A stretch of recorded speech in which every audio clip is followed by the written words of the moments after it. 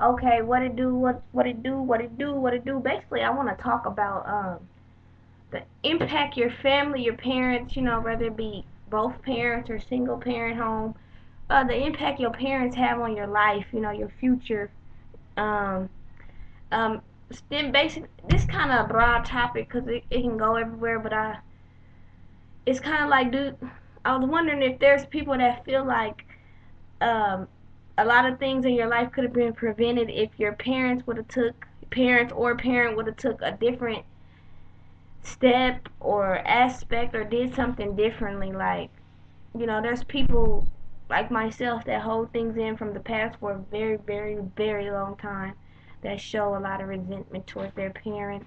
So I was just wondering, like, do you feel as though some things that's going on in your life right now as you being older, do you feel it could have been prevented? Some of your issues you have, could it have been prevented from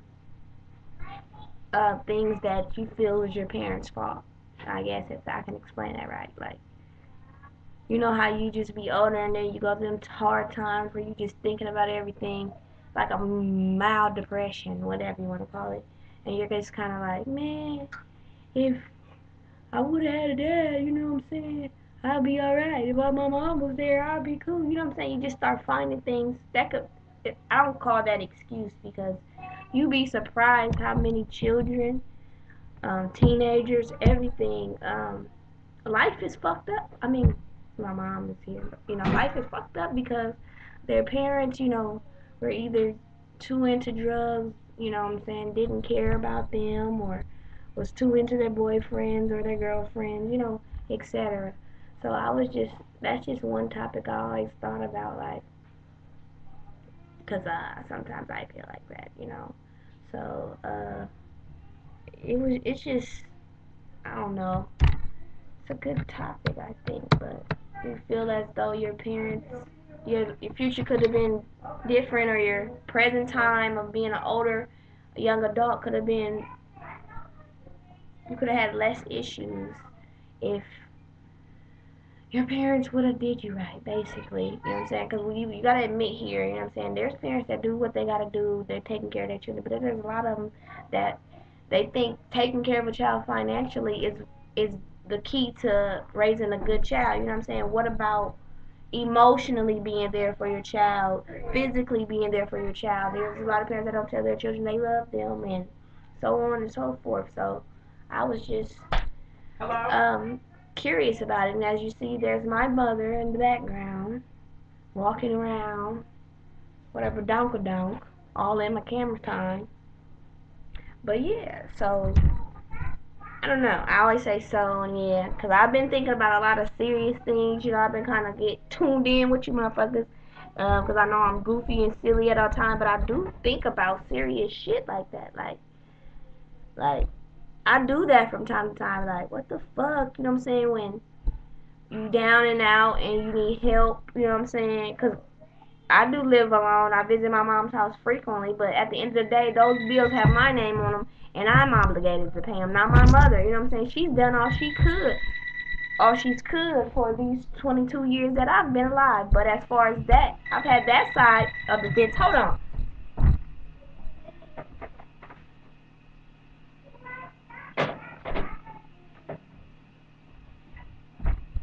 Yeah, I have that side of the fence. My mother, you know what I'm saying? I was raised in a single parent home. I had other, figures such as aunties and grandmother and grandpa and all that, but it's still not the same when you don't have, you know what I'm saying? You feel as though, damn, what would my life been different if I would have had two parents in my life? And that's how sometimes I feel when I'm not in a happy mood. I'll be like, damn, you know what I'm saying?